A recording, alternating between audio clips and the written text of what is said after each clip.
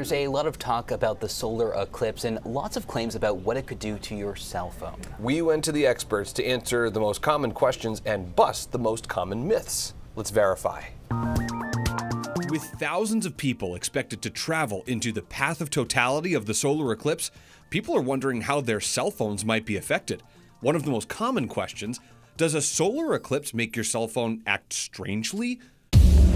Our sources are 4 major cell service carriers, Verizon, AT&T, US Cellular, and T-Mobile, and 2 major phone manufacturers, Apple and Google. They all say no. T-Mobile says solar eclipses do not increase the amount of electromagnetic radiation, so your technology should work as normal. US Cellular agrees. No, that is not something that we have seen the solar eclipse affect our wireless devices.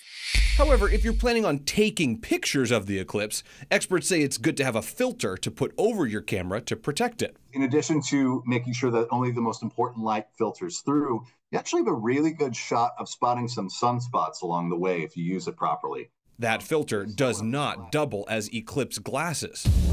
So we can verify it's false. The eclipse will not make your cell phone act strangely, but you should protect the camera if you're taking pictures.